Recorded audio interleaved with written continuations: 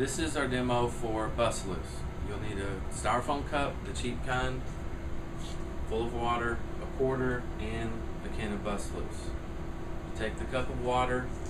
This quarter represents the metal that your customer has that they want to spray the BustLoose or penetrating lubricant on. Put it under water.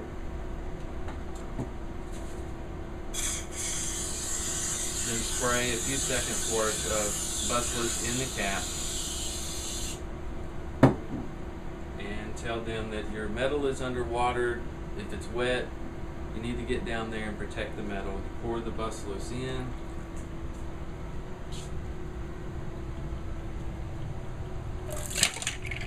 It penetrates all the way through the water, eats through the styrofoam, which represents the dirt, gunk, etc. Now your metal has a coating of protected lubricant on it and rust preventative. If you do this same demo with a product like WD-40 or a cheaper brand, it will actually float on the water, does not get to the metal, so it doesn't work. There's a justification for why our BustLoose is much better than the cheaper penetrating lubricants.